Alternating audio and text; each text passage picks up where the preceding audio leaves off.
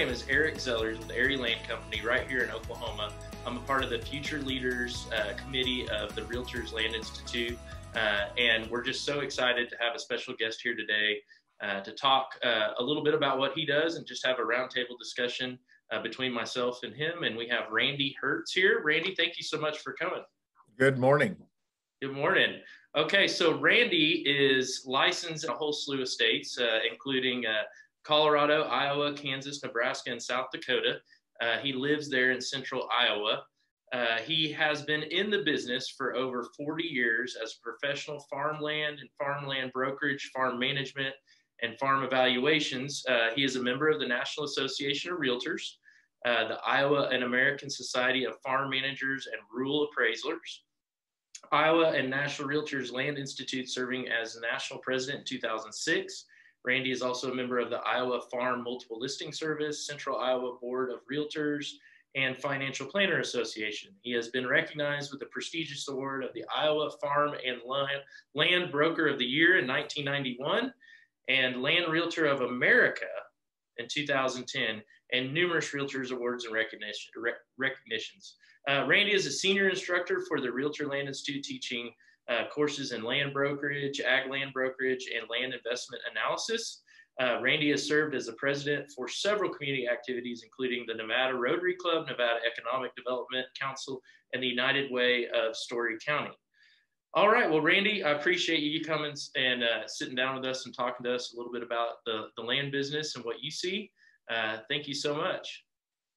You bet. It's good to be here. And I mentioned we're celebrating our 75th year in business this year with Hertz Farm Management, Hertz Real Estate, which my father started back in 1946. So it's a little bit unusual to have a family business like that and survive the generations, but we're delighted to be able to celebrate that.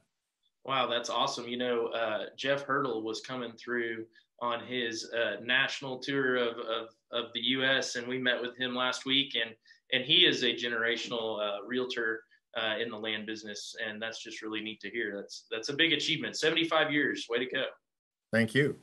So 75 years. Obviously, you kind of somewhat stated how you may have got started in the business, but why don't you let us know how you got in the business?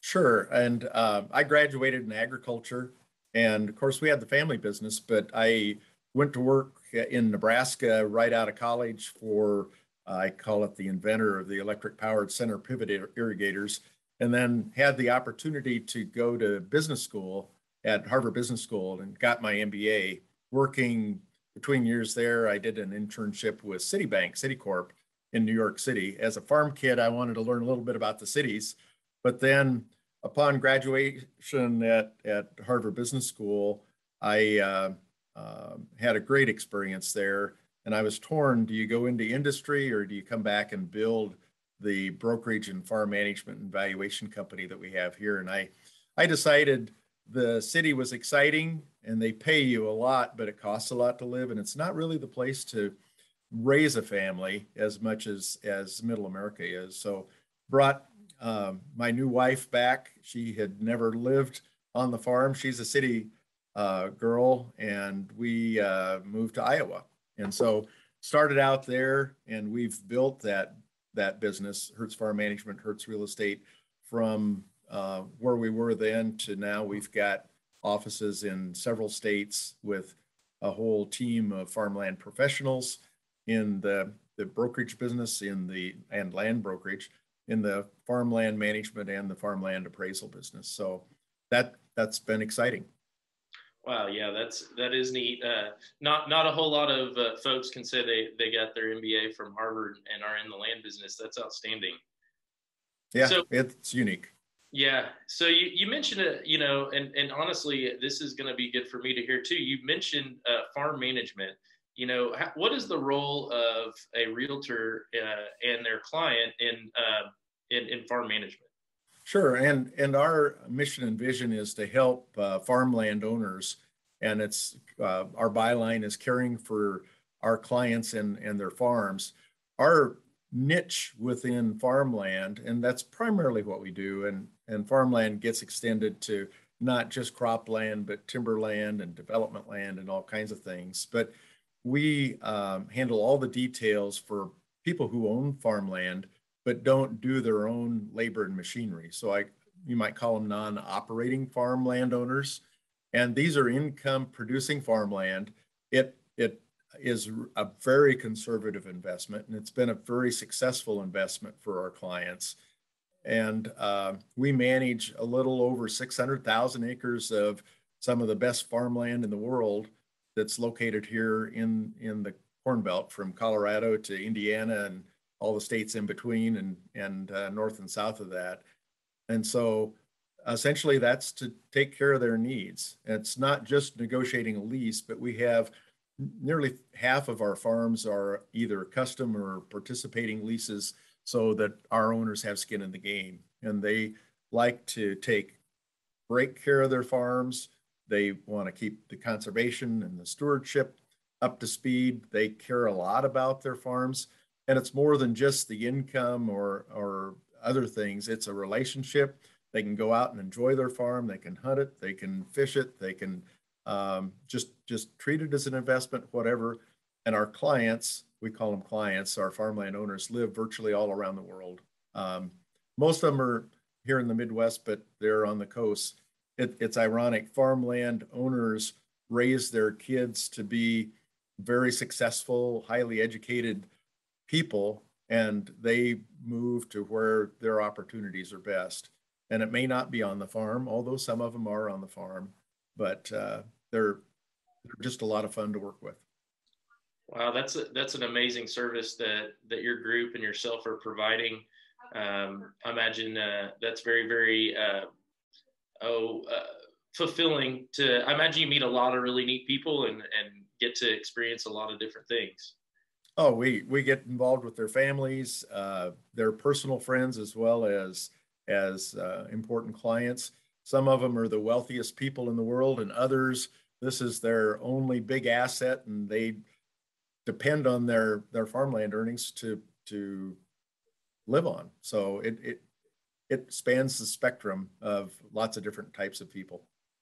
You know, one of the things we discuss all the time here at Area Land Company, you know, we're here located in Oklahoma, but we also serve Kansas, Missouri, and Arkansas, is that just to treat all of our clients as an extension of your own family, and really to, you know, put their interests first, and to, you know, hold ethics and character and all that, you know, paramount when dealing with our clients. So it's, you know, I just find that so interesting, the farm management side, because, you know, how does one get their foot in the door or get, you know, involved in that type of business? Oh, that's a great story. And I can go back on my dad's vision. He had started in 1934 and worked for D. Howard Doane and doing appraisals and some farm management. But D. Howard Doane invented the rural appraisal method. That was back in the Depression, and 2/3 of the farms here in our county were owned by banks and insurance companies.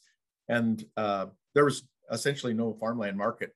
And they used the cap rate with trying to figure out what the income would be from that farm to get a valuation on it. And like in Missouri and other places, they would finance a farm by putting a deed of trust on 40 acres and selling those to wealthy Easterners. And so on a 200-acre farm, you'd have 5 different owners, because during the Depression, all that land went back to the lenders because nobody could make their payments. It was brutal.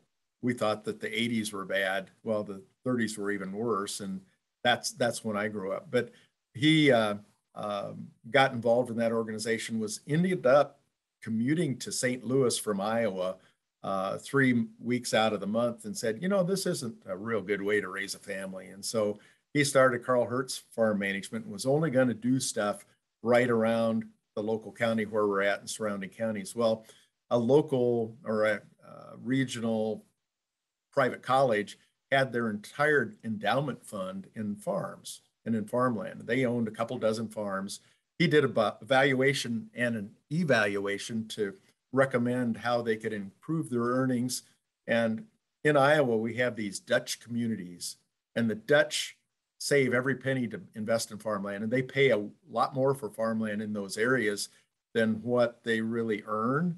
And so he suggested that they move that investment to other areas where they could earn quite a bit more, maybe even double the cash earnings. And back then it was livestock and lots of complications. But he started in 46 to do that. Well, that private college put him, they had him do his evaluation and said, could you step out for a little bit? We want to discuss this. And they said, Mr. Hertz, would you please implement your recommendations? Well, it blew his business model of staying home every night, because with farmland and land brokerage, you have to travel a lot. And so he did and implemented that. But that board of trustees really introduced him to other organizations that also owned a lot of land. And so each of those trustees were important in building the farmland business, both farm management and land brokerage. And so, you know, it one client at a time, it just grows really by referrals and by doing what you say you'll do and doing a great job. When he hired the first farmland professional to increase his staff from 1 to 2, he had to take a cut in pay of, 50%, because you just don't have that capability of funding that. And so, it's grown from very humble beginnings to where we are today. And we're truly blessed to have an excellent team of farmland professionals. Yeah, no, that's a phenomenal story. Thank you so much for sharing that. It's just the American dream. You find a need and you fill it, and you do it well. And like you said, you do it with a handshake and be, do what you say you're going to do. And that's just an awesome story. I mean, those same stories still are happening today with all kinds of new industry that starts all the time. That's what makes this country so amazing. So let's just say myself, Eric Zellers, wanted to get involved in farm management. What kind of steps? What would be my first steps to get involved in that? If you could make some recommendations. Well, it's a multifaceted business, because the technical side is really important. You need to know your market. You need to know farmland. You need to have recommendations on seed, chemical, fertilizer, all the crop inputs, on marketing of that grain, of interviewing your farm operators to selecting the best. Because again, our secret ingredient is having great owners, but also great farmland professionals, and also farm operators that are rock stars, because there is a bigger difference among the best farm operators and the average ones than you'd ever imagine, because the best are truly rock stars.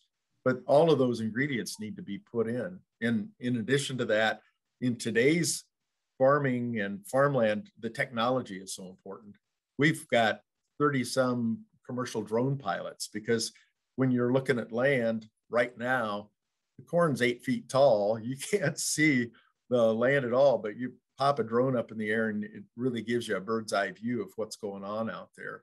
Or if you're evaluating farmland to list or to sell, what an awesome way to not only see what you've got, but to put together a package that includes drone footage as well as the 360-degree tour. There's all kinds of things going on.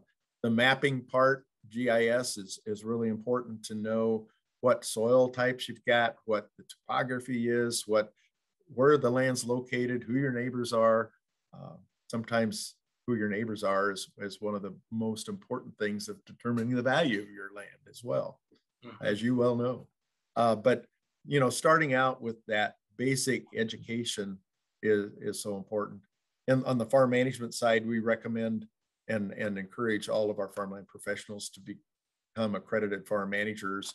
On our valuation side, accredited rural appraisers, but on the land brokerage side, accredited land consultants. And so we really encourage them to get the education, to breathe into the Realtors Land Institute.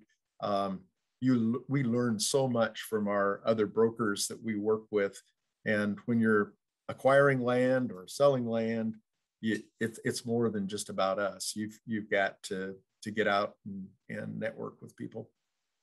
Absolutely. A little background on myself. I'm a licensed civil engineer and did that for about 11 years before I got into full-time real estate. And I was the Oklahoma State president for the American Society of Civil Engineers. And I look so much at the Realtors Land Institute as a similar organization where, we are sometimes competitors, but when we get together, we're there to improve the industry and to lean on each other and really improve what we do for our clients. And that's what's so amazing about the Realtors Land Institute is that, there is that education there. There is things to tap into.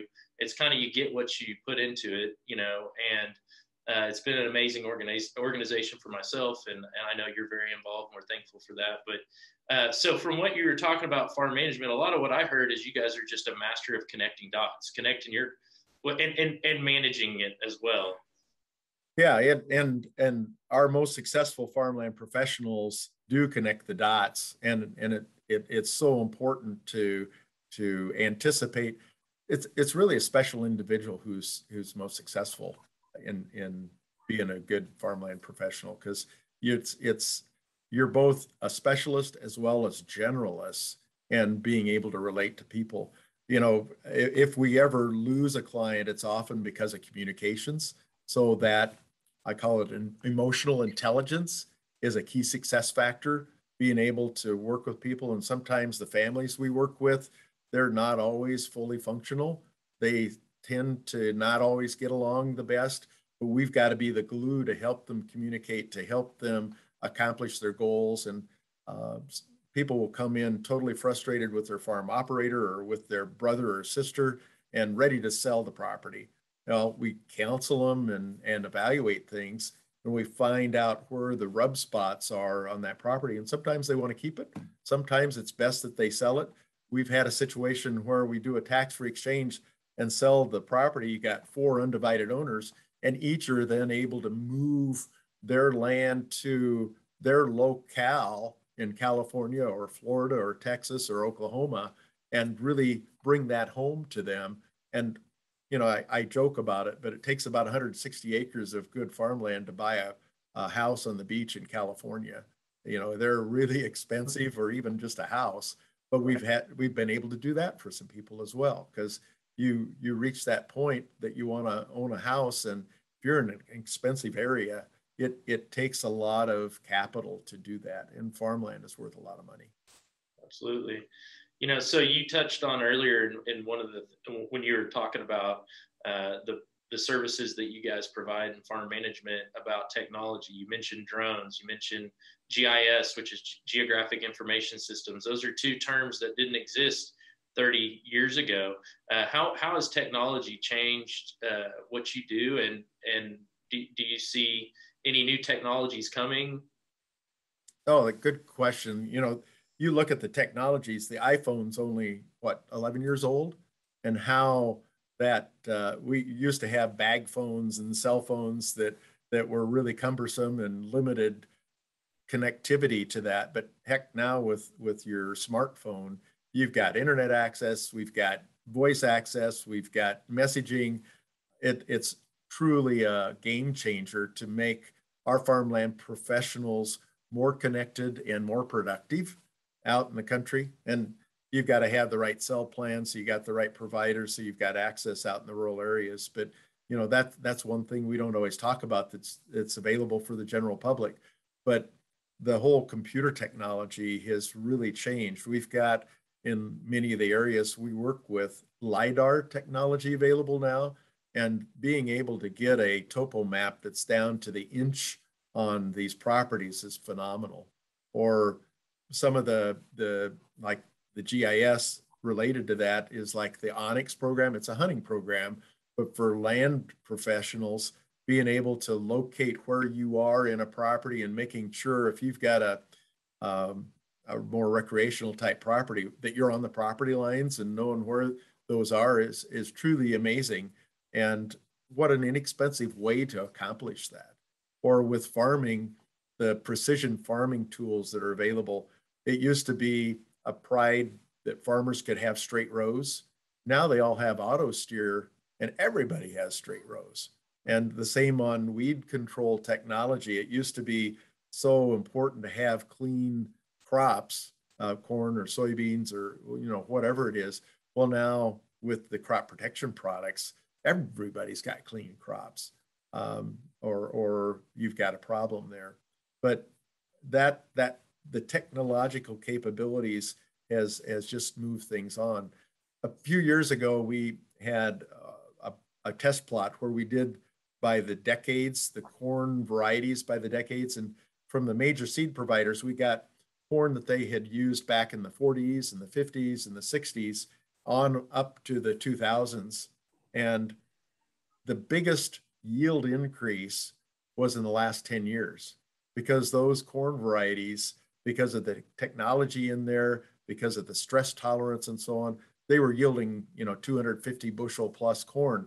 But we also grew that corn that was back in the 40s. And it has some honking big ears. But if we tried to plant that with the density of population that we grow today, it would go flat. It just didn't have the stress capability that the varieties do today. And it's all of these technology things moving along. Being able to help a farmland owner be successful, particularly one who's not operating their own, it's 10,000 details. And if you get those details right, the big stuff comes right along with it. And part of that's technology.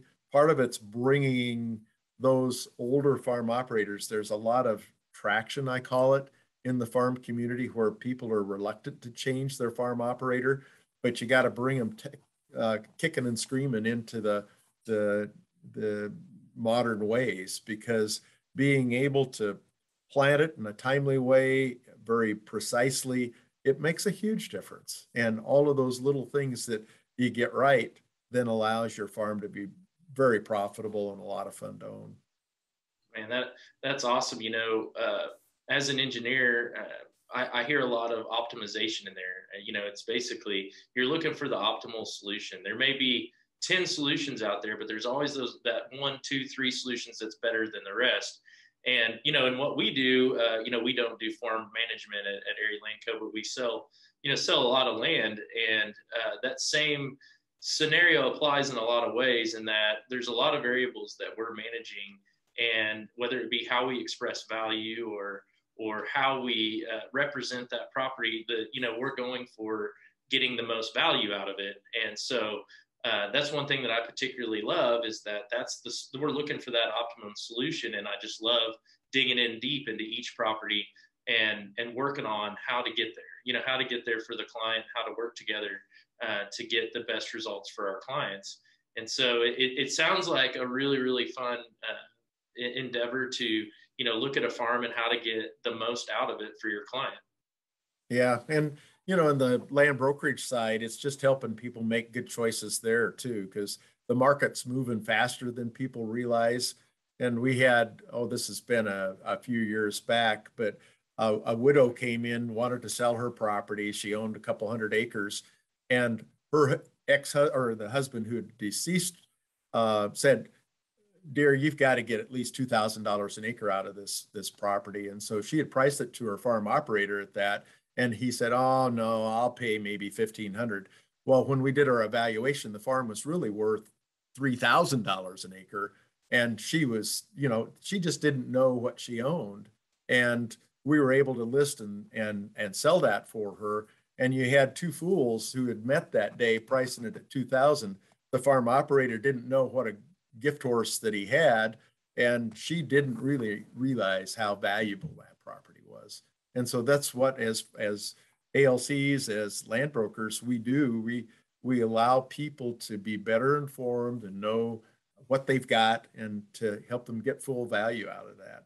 And in today's market, stuff's selling way above what people really realize what the market is. Of course, every farm's different. You've got farms that have I wish we had them all with the best quality land, but a lot of farms have barnacles attached, and you've got to evaluate that and determine just what is the highest and best use for that. We helped a woman do a tax-free exchange, and she wanted to buy some good land, but she also wanted a creek on it. And so that timber with the creek and the back 40 really made that property for her, because she love the recreational component as well as the investment component to our land. It's interesting there what you just touched on. Here in Oklahoma, we've had in the past 18 months to 2 years such a flood of out-of-state buyers coming into our wonderful state that they didn't realize was as beautiful and had as much topography and beautiful creeks and rolling hills and all that. And this influx of out-of-state buyers has really been, caused a dynamic shift in value in Oklahoma, but it doesn't affect every property. Not every property is one that, some of the out-of-state buyers are looking at. Our cattle-based market is different than like what you mentioned, that pretty property with a creek flowing through it that might have some hunting, that has a beautiful home site. That gets a totally different evaluation than the 160 acres of great grass. And what traditionally would have probably brought more on the market 20 years ago would have been that excellent 160 acres of grass. Now what was viewed as junky land with the creek running through it is actually bringing more because of the aesthetics to it and what people see as building a home and having hunting out their back door. So having an accredited land consultant or a land professional to evaluate and know the market is a huge value to clients because we're out there every day. We're experiencing it every day. We have our ear, down to the pavement, if you will, listening every day. So it's good to hear you touching on that. And I think that, we're always talking about, these assets, these land assets are so valuable that our clients they owe it to themselves of being good stewards to interview land consultants and make sure that, interview more than one, make sure you're making a really good decision for your property, your family, and just being good stewards of the land. So, we all have experienced the last couple of years and the last year and a half. So what have you seen in farm management, or what could you talk to us or tell us about how this market's been different? You've obviously been a professional at this for a long time. So we'd love to hear, how maybe these times are different than what you've experienced in the past. Well, that's a great question. Some of the things that we've had to do with COVID and the pandemic, we have developed technology to have a virtual live auction that's been really successful. And we like live auctions because you got everybody there for the right property. It will bring a great value to the sellers and give the buyers equal chance to buy that. But one of the ironic things that happens with the virtual live auction, we've got the same energy level. It's almost an event that occurs there. You can watch it on whatever computer or smartphone or whatever that you want. If you're uncomfortable hitting the bid button on your computer, we have our farmland professionals available on a cell phone or on the phone so that you can listen to it on your computer, but you can have somebody walk you through and bid for you as well so that you don't miss anything. But that's been great. One of the unintended consequences of that is in certain communities, there's sort of you don't bid against your neighbor type of thing, but this allows everybody to have an equal chance to bid anonymously without having to worry that your next door neighbor is going to think you're running him up on the bid, and they're willing to take that heat if they were successfully to buy it. But that's been something that's added a little bit of value to those virtual live auctions. Some of the other things that are going on in the market is do your homework. You've got to have a land professional that knows what's going on in your local market because there can be a certain buyer that's there that will influence that, or it could be an area that's just a lot weaker than another part of the market. And you don't want to overprice something, but you certainly don't want to underprice it either. It's been fun to watch like acre value, some of the automated valuation models that are out there. And our appraisal professionals, our intern did an analysis on that. And oh gosh, about 40% of the time it was too high and 40% of the time it was too low compared to what it actually sold for. But 20% of the time it was right on. And how would you feel as a seller to know that 20% of the time you'd have an accurate valuation done? I think those will get better and better as we move through, but right now they're still trying to perfect their algorithms and get that right. One other thing that we've done, we've developed a comparable sales database, both for our land valuation professionals and our land brokers. And we've got thousands of comp sales in the areas where we work. And where this becomes most valuable, we can draw a polygon or a circle or a rectangle around 5 miles or 10 miles and then pull every sale that's occurred in the last however many years that we want to look at, and then put that into a spreadsheet where we can analyze that. We can kick out the ones that are outliers. We can kick out the ones that are too high a productivity or lower productivity, and look at just what's relevant to the market, because there's no substitute for comparable sales. But as fast as this market is moving, you still have to understand what the market factors are.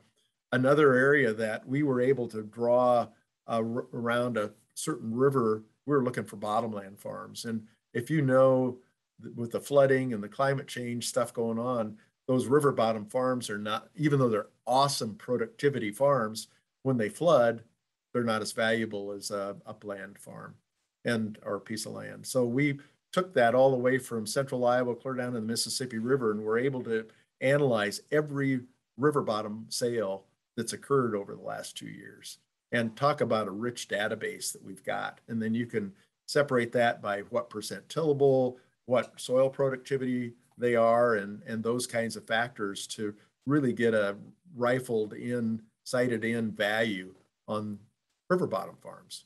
And you can take a look at who's buying them, who's selling them. All of those factors play into that. And that's been a change that we've just acquired and developed that tool within the last couple of years. And we're fine tuning that again as we go along. The 360-degree tour, that's absolutely fascinating, because we've got 34 commercial drone pilots now, but a couple of the drones that we have allow us to do that. And you just take that image, and then it takes a little bit of work on the website, but we put that up. And so you, as a prospective buyer, can focus in on whatever part of the property that you want. And that's been a lot of fun. We've had to, we just made full-time our video editor because of all the videos that we've got going on. Part of the problem we've got this fall, we've got so many auctions and so many listings coming in that our auction schedule is getting pretty full. So we're having to manage that and making sure that we don't step on top of each other. And so that's exciting. In the past, we've been able to basically list and sell a farm a day, but now it looks like we're going to exceed that this fall because of what the market's doing. That's outstanding. Some of what you were touching on in terms of comps, we rely heavily on comparable sales data. And at times, though, you go onto a property that you've got to start somewhere. So you always look at comps to get a baseline. But I always use an analogy on some properties where, penthouses in New York sell for X, but the one that overlooks Central Park, that's its own animal, and it needs to be treated differently if it has that certain it factor, that thing that kind of knocks your socks off. And so having a consultant or an expert that can understand those things and that it will bring more because of that is a huge thing for our clients. And then on the technology side, some of the things that you were talking about, we've definitely utilized where, as much as we can replace or create an experience that in lieu of boots on the ground, you can really get a good feel for the property. And in the event that you can't make it out here and look, you can still make an educated decision on if you'd like to purchase. Obviously, a lot of times there's still an inspection period there too to get up here or down here, if you will. And so, yeah, I for the first time, we're doing virtual showings, either FaceTiming a client, sometimes a Zoom. In areas where you've got Google Street View, you can walk them down the road, give them the from the car road view of the farm. And then obviously with all the amazing photography and drone photography and mapping, we use a lot of MapRight. We love using MapRight for a lot of our stuff. You're able to create that experience that really, like I said, it's not quite as good as seeing it with your own eyes, but it's about as good as we can get there. And I'm excited to see how technology evolves and how we continue to kind of push that forward. Oh, those are all good advice. One other thing that we still use some old-fashioned technology too. We have a database of 65,000 farmland owners who, again, they're non-operating landowners, and that's really our target market. And we send out a newsletter to them periodically or regularly, and just to keep a dialogue going on with them, because when they have a need for something to happen, either they have a change in ownership or a death or divorce, or the kids grow up to the point where they want to do some estate planning, we want to be involved to be able to help those folk. And so that's really our target. And that's been a really important database for us to develop and to manage. And that's a lot of prospects, but it's been a very rich list of landowners for us. And of course, if we included all the farm operators, it'd be even greater. Another thing, we specialize in non-operating land owners. When a farm operator has a landlord who has an event and they offer it to them, they'd like them to have a first chance to buy it. Sometimes they don't have the dry powder to handle that purchase. And so they'll come to us and say, hey, do you have an owner who would like to buy that and let us farm it? And so that's been a really nice source of investment properties for our owners. And it's one of those mutually beneficial situations where we can help our farm operator maintain his farmland base, but also allow our investors to look at a property that they wouldn't even know about if they didn't have that relationship with that farm operator.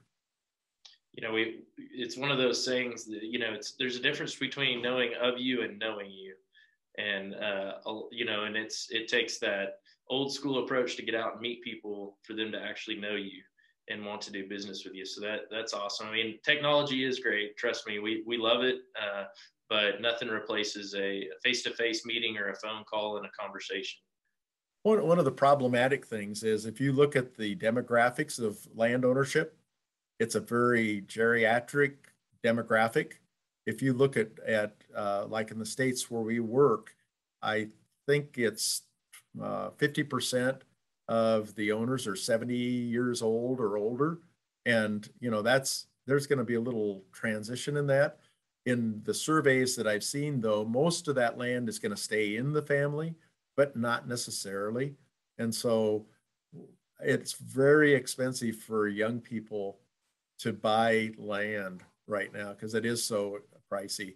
But yet again, I think any fixed assets, they're all expensive. It's not just land, it's houses, it's cars, it's everything is really expensive. And you've got that baby boomer and older group who control a huge amount of those assets, free and clear. Well, so Randy, obviously a wealth of knowledge, a master at your craft, if you will, and definitely a professional in the industry. How would you say RLI and having your ALC has helped you to separate yourself?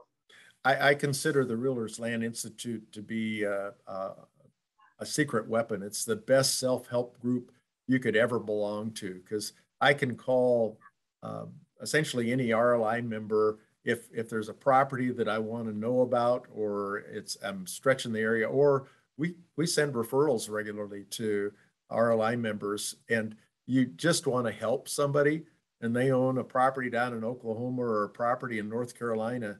We've got a group of land professionals that we can trust to send that client to, or that prospect to. And I know they'll be well cared for. And so that secret weapon is huge. It's not a weapon, but that network is incredibly valuable. Yeah, that's awesome. Yeah, I feel the same way. We talk to our people that, they may not know all the RLI members, but you can do a search on RLI's website and find an accredited land consultant or a land consultant in the area that you may have a client moving to. And connecting those dots it can be helpful to the agent themselves and a huge help to the client, because they're going out there with no one to lean on. And we know that those that are plugged into RLI are also plugged into their profession and doing the best they can to serve the people that we serve. So that's great to hear. And the education that you get through the Realtors Land Institute is truly unique. It's targeted right to the land broker and the farmland and just general land and commercial land and development land professional. It's so difficult to find that unique set of tools available, and they make every course available every year. So if you're motivated to learn your trade, you've got those tools available to you. Well, and this business is all about relationships. So through being a part of a great organization like RLI, you develop relationships with other like-minded people, and you're able to lean on them for information, like you said, or even just you may find one of your best friends, through the RLI, and it's just great networking with folks that have raised their hand and say, I want to be a professional in the land business. So yeah, I personally love RLI. It's been a huge asset for me. If you want to call it secret sauce or what have you, it's just an amazing organization where we can all get together and better our industry and advocate for it. And it's just a pleasure and an honor, absolutely an honor, to have been able to sit here and talk with you and hear from someone that's been doing it quite a bit longer than myself. And I hope that my story is similar to yours, and that maybe my daughter or one of my son will say that, yeah, it started 75 years ago when my old man, started doing this. And who knows what in the world they'll be talking about technology wise. I mean, oh, it's going to change. Yeah. I appreciate your civil engineering background. I consider the surveyors and the civil engineers to be the rock stars. They're out there. They love foul weather. They love it when it's raining and snowing and cold, and they get the job done. Hey, you nailed that. I love, I manage the survey department at our company, and legal descriptions, easements, right-of-ways, encroachments, going through title commitments. I mean, that's all stuff that really is a lot of fun for me, because I get to scratch that itch a little bit. And you're right. Well, I appreciate the compliment too. And like I said, I mean, just a great honor. Can't wait to meet you in person at the next national convention. Just thanks for jumping on with us. You bet. Enjoyed it very much. Thanks a lot, Eric.